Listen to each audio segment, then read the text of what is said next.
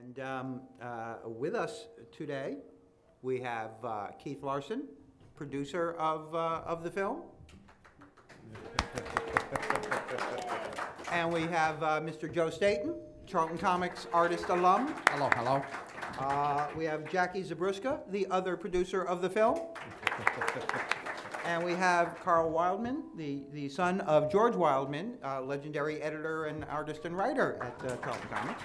And I, of course, am Jerry Mathers as the Beaver. I am Paul Kupperberg. I started my career writing for Charlton Comic Books, and I've managed to somehow squeak by for the last 41 years on that. So hey, we are here, of course, to see some new clips old and new. Which are we leading off with that? Well, we have the trailer prepared. How many people have seen the trailer? Well, that many. Perfect. All right. It's terrific. And it's accompanied by a pan flute soundtrack. That's right. So, this is the trailer we launched here a year ago. Zanfir, the master of the pan flute. Charlton was absolutely essential. If I hadn't gone up to see Charlton, and none of the rest would have happened the way it did. They gave me work when I didn't have it. That's where it all began in Charlton. The beauty of Charlton is everything was done under the same roof. Management there was questionable at times at best. I think this is a matter of right hand not talking to the left hand. These two gentlemen met in jail. They put together this company called Charlton because both of them had a son named Charles. And then when they got out, they started publishing. At one point, they actually did have to move the comics operation into a bowling alley. Suddenly you hear a strike and somebody going, yeah! You know? Charlton was a sidewater of a sidewater, and they were out there doing their thing, and nobody was paying any attention. And then there was Charlton that was producing what seemed to be kind of off-brand. I couldn't quite tell what they were doing. Charlton was just a hodgepodge of weird titles. It was the three-legged dog of comics. Guys were free to do really whatever they wanted within the boundaries of good taste in the comics code. CATAP. Yes, cheap. They were cheap. Hell yes, they're cheap. John threw nickels around like they were manhole covers. He was the cheapest guy you ever met. What they needed was carbon-based life forms who knew how to type. I don't know how much I should be saying about this. Charlton was selling some of their characters to multiple people. That's kind of funny. Well, I'd be willing to confess to a felony on camera. Sure. The printing press that they had was used to print cereal boxes, which is a whole different process altogether. Printing was horrible. Paper was much lower quality than anybody else was using. You could smell them beginning to decay even as they were rolling off the presses. Or you'd pick up a comic book and the wrong insides would be in the cover. They decided to shred tons of archival comic book pages. Somebody just throwing out these original pages because they couldn't possibly conceive of them being valuable. Beautiful artwork. They laid on the floor so the guy painting the seal didn't drip paint on the floor. And if it was a bad snowy day, they would throw them down on the floor so it would absorb all the slush. It's something out of a sitcom, which I suppose is why you're making this documentary. Charlton has its place and deserves to be remembered. The Charlton guys were the new guys on the block, trying really hard. I just happened to be there at the right place at the right time. There was a creative, powerful force that lived at Charlton Comics, and it was producing top-quality work. I loved working for Charlton. I could have used more money. It was the people from Charlton that added juice to DC Comics. They gave to the comic book industry a lot of good characters. There wouldn't be a Watchmen if it wasn't for the Charlton characters. I think Charlton should be proud of the stuff they put out. It showed in the work. I mean, some people were busting their butts, and that was amazing stuff. I'm perfectly willing to say sometimes you really do win the lottery, and I did.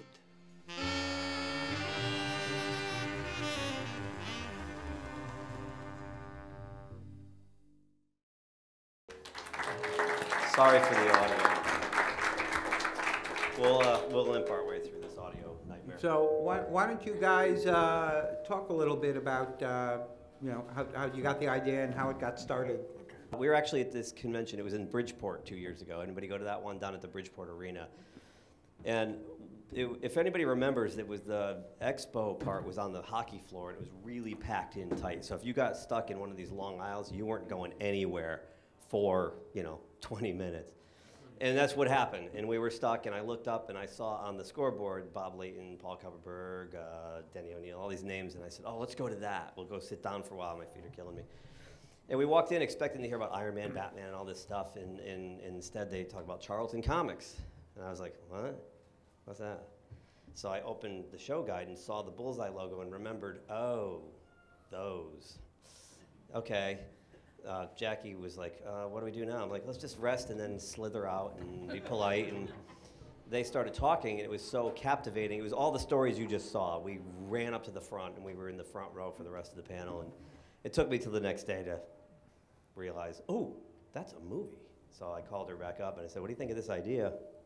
She liked it so much, she said, let's go back. We got in the car, drove back, paid to get in, and cold pitched. Started with Denny, went to Bob, and they both said, if Paul wants to do it, we'll do it. So we went to Paul, and he expected to never hear from us again. Oh, yeah. Ha ha. No, listen, you know, people come up to me all the time and say, I got a great idea for a movie, for a book, for a comic book, for, you know, a new Knish place, whatever. And it's like, okay, very nice, let me know when, you know, and you never hear from them. And happily, you know, Keith and Jackie were back in touch within a relatively short time, and offered to buy me pizza to pick my brain, and it's like, geez, you know, buy me pizza, and you know, Well, Like we me could nose. Like Yeah. being the Pope. and yeah, from there we've been, you know, Yeah, they've we've been doing most of the work, but That's good. We still meet up for pizza every once in a while, Yeah. and occasionally pancakes. yes, chips. We'll go to chips. We'll get pancakes. So yes. good. So Anything you want to add to that, Jackie? Yeah. I think you covered it. Yeah, that's basically the lore. And it's on our website, the About page. You can read the fantastic tale of The tired feet. exciting tale of tired feet and not being rude.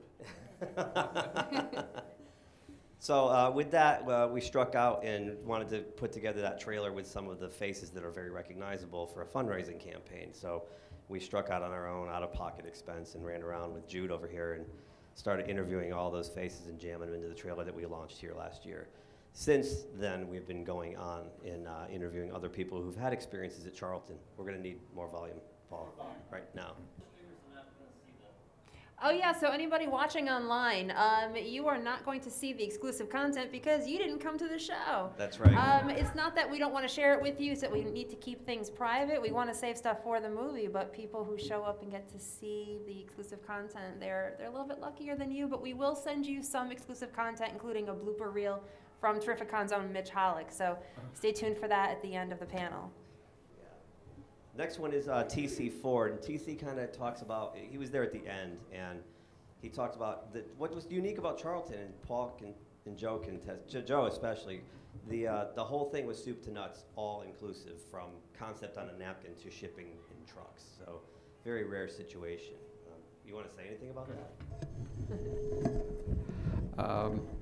Yeah, it was like one huge flat building that kind of went on for a long way, and there was Sal and George, and then Nick showed up, and they were editors at one end, and then Joe Gill was sitting there typing all the time, and you know, would write like 20 stories a day, and behind him there were. It's a lost art, hand separating the art, the color, and little ladies from the neighborhood were hired to do that, and had their own way of doing it. And then the presses were out there, and it was you came in the front door, and comic books went out the back door, and the presses were always moving. So it was very homegrown. Well, if I could add to that too, that once they moved the comic division over to where the bowling alley was, it was actually a far enough walk. They had to get a 3-wheel bicycle to carry the artwork and whatnot, and because they thought that there was so much time wasted walking back and forth and whatnot, that it would actually improve production in some way, shape, or form. But that's my 2 cents. Sorry.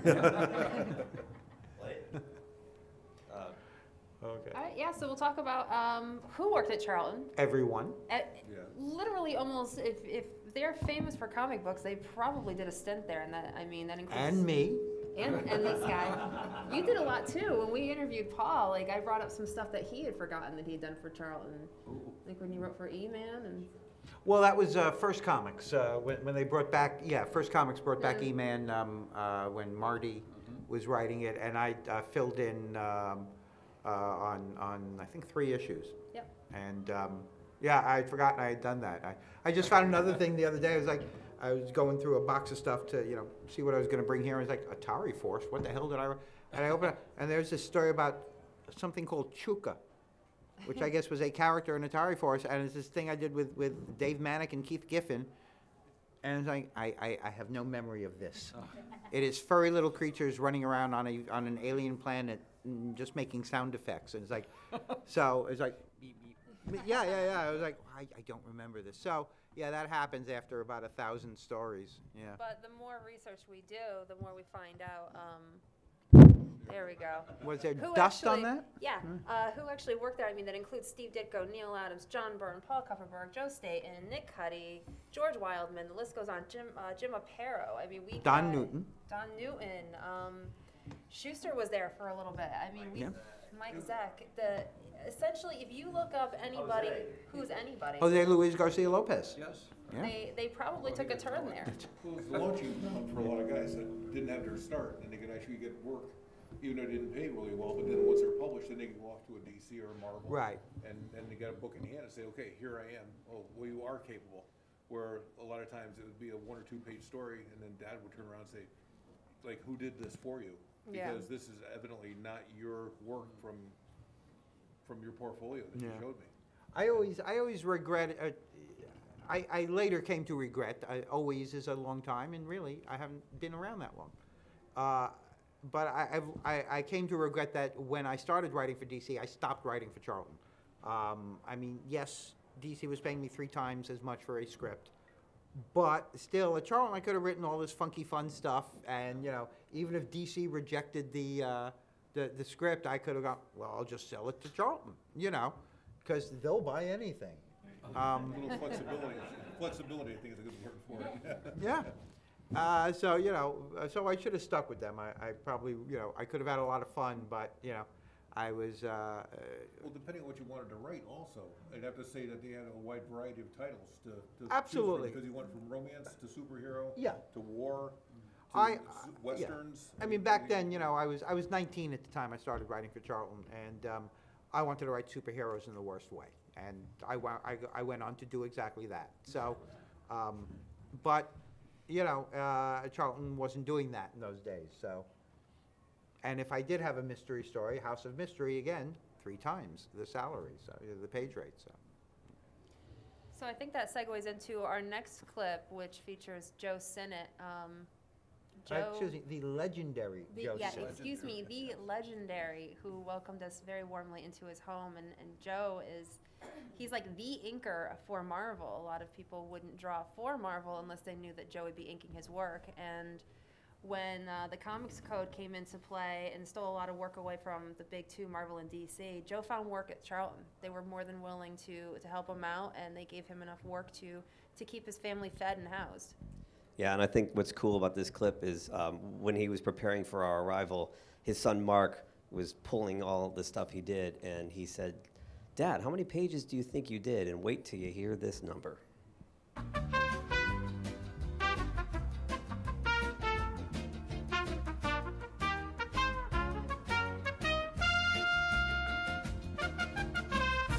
Wow, that's I don't know if you have a concept of how many 2,700 pages. Say 20 pages in an average book. How many issues is that? I can't do math. Let's ask the penciler. Right. Joe? Pencil, ink, and letter, 3 separate things, so if you break it down. Yeah. I mean, that's and in a 5-year period, I mean, Jesus, I think they were 25 pages. But even still, I mean, he was doing Marvel during the day or Dell or whatever have you, and then those at night. No, and these were all short stories too. He was doing 6 and 8 pagers. Yeah. 6 and 8 pages. Yeah. So. My dad was doing the same thing, because when he was doing freelance for Charlton back like 59, 60 or so, a lot of times he was doing regular advertising, then the Charlton work would hit after supper, and then go downstairs and knock out. If he had a 30-page book, it was like 3 pages a day to lay out, and then first half go for approval out the code, and come back and get inked after he got approved. So. Wow. Yeah. So leading up into our next clip, another famous comic book guy who worked at Charlton didn't actually use his real name because back then it really wasn't cool to moonlight for other companies, and you know your boss might get mad. So this guy went by the name of Sergius O'Shaughnessy, aka Denny O'Neil, the guy who kind of saved Batman, made him dark and emo again, and what everybody likes. So it was a real treat to find out that Denny did a turn for Charlton, and he wrote some pretty great stuff.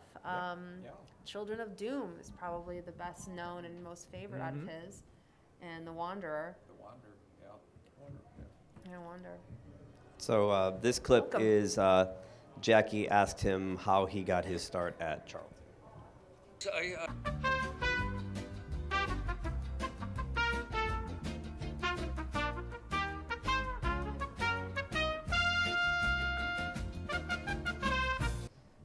Yeah, you know, I cold mailed you know, a bunch of ideas to Nick Cuddy at Charlton. I did have a slight advantage. I was doing a fanzine called The Comic Reader with Paul Levitz at the time, and or had been doing it, and so we had gotten to know people up at the companies, but still, you know, that just kind of got you read. It didn't, you know, it was no guarantee that, you know, you were going to get anywhere. But yeah, I sent him a bunch of stuff that had actually been rejected by Gold Key, you know, the next thing I know, I get a letter from Nick Cuddy going, yeah, we'll take this, we'll write that up as a script, and we'll probably do that one too. And you know, here's your payment voucher. And it's like, you know, best $25 I ever earned was that first story for a 5-pager. Yeah, so it really was very democratic, and you know, they just and we've recently revived the Charlton Comics imprint. We call it Charlton Neo because nobody was using it for 30 years, so we thought, you know, we might as well. And we're the same way. We have an open submissions policy. You know, anybody is free to send us, you know, samples of their work, and we will consider publishing because it's in the grand tradition of Charlton Comics, along with, you know, the anthology format and the fact that we're doing all these different genres. You know, Western, superhero, romance, whatever anybody wants to do. I got a hot rod story. you need to bring back hot rod stories. Definitely. I got a hot rod story. You know, that I want to. Yeah, I just got to get around to writing. So yeah, all this stuff. A side note: did you know Nick Cuddy's a heck of a magician? I don't know if you know it or not. Is he anything like Magic Moments? I don't know about that, but I'll tell you. As good as Magic Moments. When I was a teenager, he took us down to New York. I didn't know that. And taught me how to. He helped him build the table and stuff like that, do magic and stuff like kids' birthday parties and stuff. But he is a very talented person. I think that's where he got a lot of his inspiration for writing some of the horror stories and stuff like that, because and plus the mannerisms of like a cape and stuff like that. Very. Right. He had a great style. It still does. Yeah. Nick's a good guy. He's he went to work at DC Comics as an editor for a while in the '80s, and I got to know him a little better while he was there, and you know, and always thankful to him. You know, he started my career, so you know, I'm grateful that either he saw something in me, or that he was a big enough sucker to fall for it. So either way, thank you, Nick. So we'll be. I love his hair also. That was some righteous hair. The bushy, yeah, that big, yeah. We're going to be visiting him soon, but this is a perfect segue to probably the best "How did I get hired at Charlton" story I've ever heard from our next clip. You want to tell the story quickly, Joe? Swing that mic over. I may be the only one who was like hired on his honeymoon. I was, George says I am probably the only one who came in with his new bride, looking for work. And I had gotten married one day, and Hillary and I were headed from New York to Mystic for a very brief, very cheap honeymoon. She had to get back to teaching like immediately. And I'd been trying to get at work at Marvel and DC and like that, and taking samples around, and Charlton was on the way. So I had samples. We stopped. We went in. Sal Gentili was still the editor, although George was kind of the power behind the throne. And we took stuff in, and they were very nice to us. And as I've heard later, George leaned over to Sal and said, "Okay, let's keep this one." And that's how I. About me too. So when we got back, we were living in Brooklyn. When we got back, I had a script. I picked up a script and paper from Charlton, and I had a deadline.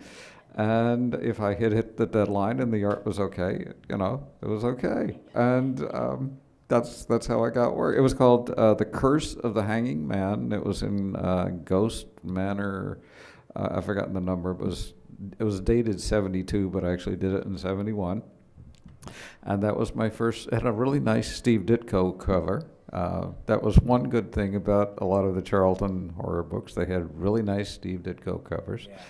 I did it. I turned it in. And they thought it was good enough to send me another one. And that was what month is this? That was in April of 71, and that was 45 years ago.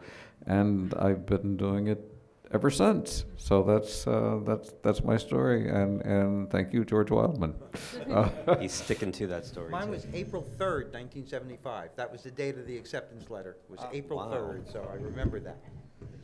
So Joe was actually the first formal interview we did for this movie, where we sat down and spent an afternoon. An afternoon with Joe and Hillary. It was fantastic. And if you get down to the booth, say hi to Hillary. She's great. And we got interrupted a few times. I still have the same job and the same wife. They're adorable. Me, not so much. So a lot of times we were talking before about not being able to get to the location or having control a lot over the location. We got interrupted a few times. We were out on Joe's porch here, and the mailman interrupts us here, which causes Joe to come up with a really clever idea for this movie.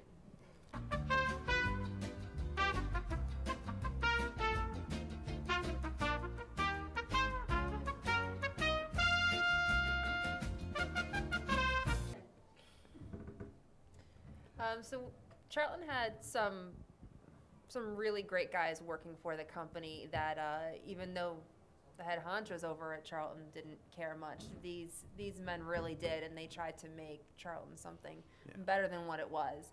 And I don't know, maybe they wouldn't be as fondly remembered if it wasn't for these guys, who knows. But one of them was Dick Giordano. He's the guy who got the action hero line going up and running. He lit the fire under its ass, and later on DC bought these characters and made them into the Watchmen. We also have George Wildman, another guy who pretty much started PR for Charlton. He took the show on the road. He would do morning TV shows in different towns. He got the cartoon characters up on their 18-wheeler distribution trucks. Children's hospitals. Yeah, he went to children's hospitals. He drew Popeye for them, so he got the positive word out and spread the word across the country. And then you have Nick Cuddy, who brought in more of the entertainment value. Like, he went and saw Space 1999 and said, you know what, this would make a great comic. Let's get in on that. So you have Emergency, yeah. So if the it weren't, TV show turned into comic, which is a whole other genre. yeah, completely. But if it weren't for these guys, maybe Charlton wouldn't have gone as far as it did, even if it didn't succeed. I think that Dick Giordano has the best reputation out of all three. He was the most well-known and well-liked. Dick was one of the truly nicest people in the business. It was a pleasure to work for him, and he was the type of boy. He was vice president at DC at the time. I was an editor, and he was a boss you could always go to and always get fair treatment from, and you could always count on the fact that if he wasn't interested in what you were saying, he would just turn off his hearing aids and pretend he was anyway. Little side note on Dick Giordano also. About a week ago, I was going through some old canceled checks. We're going through the studio and whatnot, trying to clear it out. And I have a check from 1957 that Dad wrote to Dick Giordano. So he wrote to him with the Charlton Day, so it must have been for $8 or something like that, like Christmas time or something like that. But it's got both their names on it. So I'm saying, gee, somewhere in history, in Charlton lore, a Dick Giordano and George Wildman signature on one check. It's kind of a little bit of a rarity, Pretty cool. Wow. Yeah. Good segue, Karl. We interviewed Karl's dad earlier this year, George, and he was amazing. And you guys came in with an amazing amount of equipment and did an amazing job for him also, might I add. Thank you. And this was another difficult environment to try to, we had to find a good location. It was busy and noisy. Well, so that was an assisted living at the time, and they had a small library area to set up, very narrow. But again, noise issues and whatnot, everybody's very sensitive. So with that said, you did a great job, and then you guys actually, you waited, you were patient, and things went swimmingly. So, on that note, that's... Appreciate it. We are down to the last couple of minutes here, so I know there's a clip you want to run. Yeah, we'll have to skip through. Sorry we couldn't get through all these. Come to a future panel. We'll eventually get through all these. This seems to happen a lot because there's so many good stories to tell. But since we're at TerrifiCon and we're talking about some of the difficulties in making the film and the locations, Jude over here has just been phenomenal at thinking on his feet. We interviewed Willie Franz down in Brooklyn about a month ago, and it was not ideal, to put it mildly. And by the end, it looked like we were in like a nice office space with all his books on display, and the lighting was complicated. The sun kept coming in and out. It was raining, sunny. It was just a nightmare. But we shot Mitch Hallock, the showrunner for this convention. Who knows Mitch? You'll see him wandering around. Mitch is in the film, and we shot him at Cave Comics up in Newtown, which is about as big as the riser right there that the table's on.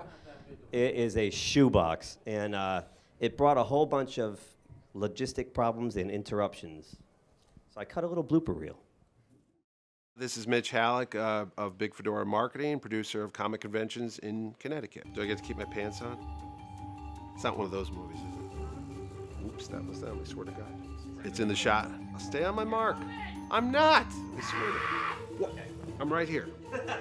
Am I in focus? Yes. Don't move. I'm not moving. Look at her. I'm not. Are we still going? Oh, all right. I was going to say, because I was like, whatever. They had a little part of themselves that has some artistic integrity. And you just picked that up on mic, so I don't know. Do you want me to get into the whole thing about how I heard Charlton was in front for the mob? So Charlton Comics, you got that? Yeah, I don't want to say it though, because I don't want to put like a black thing over my face. I heard they were mob in front, they sold printing presses. Those guys were not only trying to make a living, but they were also, you want me to take it again? They sold printing presses to Mussolini, I heard. All right, just throw stuff, because I know there's nothing worse than sitting in an editing deck for freaking 20 hours trying to find 2 seconds. So if you say you just want 2 seconds, I'll do 2 seconds and then we'll be done. Love and labor, they don't really go together. Yeah. Unless you're making babies, and that's another story. Called somebody DC Comics. All right, what do you want to do? Well, you got to tell me you want. You got to tell me what you want. Who's got to pay 40? How long has that been under the? I'm not buying this for $40. $40. No, they're going around this way. The Partridge Family was one of the books that Charlton Comics acquired the license to in the early 70s. It was popular with many young teenage fans that read Tiger Beat? Tiger Beat, and yeah, my sister would read this. Hold on. That's all right. We'll do it again. That would have even been crazier. Well, I'm going to wait till this fellow walks by. He's doing this. Do you want the door slammed? And that's that. We good? $40! But we love Mitch. Mitch is the whole reason, kind of why this whole movement happened. I mean, if he hadn't put together the show that brought the Charlton guys down there, they had the panel, and then we got lazy, needed to sit down for 5 minutes. I mean, that's why we're here now. So we owe Mitch a lot. And he's been good to us. Now we were friends with great people like Joe and Karl and even Paul. I'm just in it for the free pizza. And it's a lot of fun. It's great. So you can follow us on Twitter at Charlton Movie, Facebook Charlton Movie, and we have a website, charltonmovie.com. We have a YouTube channel where this will be preserved, again, with the please stand by where the clips are supposed to be. And But you'll know. yeah, and we also have like Pinterest, and there's a whole bunch at the bottom of the page, but those are the biggies. And on that note, we have to thank you all for being here and for your interest in Charlton, the movie, and we hope to see you next year at the premiere.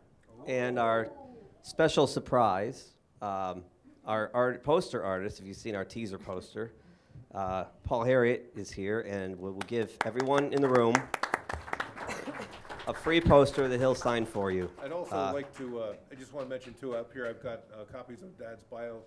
Donnie Pitchford put it together. That's right. Of Wildman Yes. Abner, and I've got copies, if anybody would like a copy of I don't know if we have enough. kind of We got a big background. crowd. So, have we got enough? I think we do. If not, get in touch with me. You can log in our website. That's on the back of this too. Again, sorry for the audio problem, but we It's got a through it, total right? Charlton panel, so I mean, it's Right. only fitting that you get the Expected full for Charlton, you know? experience. I don't know where we can hole up to sign these things, but you'll have to Pied Piper somewhere. Yeah. Thanks, guys. Everyone.